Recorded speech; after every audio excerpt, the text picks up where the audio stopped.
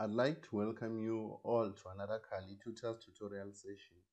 In this tutorial session, we'll be focusing on EUP1501 assignment number 5.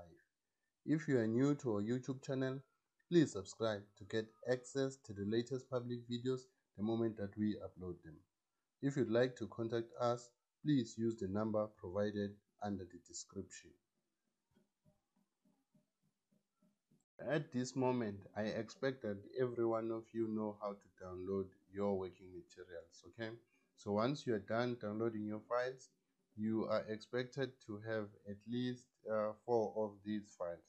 That is the one with your name as part of its file name, the image, the lava image, the volcano document, which is a PowerPoint document, and then the instructions file.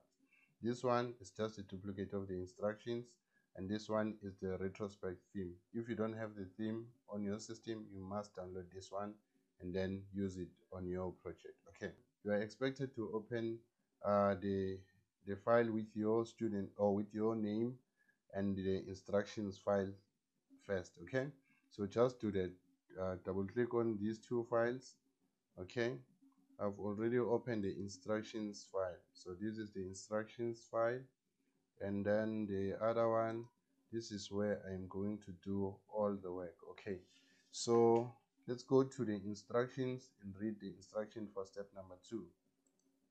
Okay, so this reads as follows: replace all occurrences of the text diamond head with, and then change the layout of slide 1 to the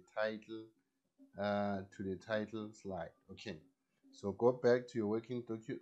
Before you go back to your working document, I advise you to highlight this.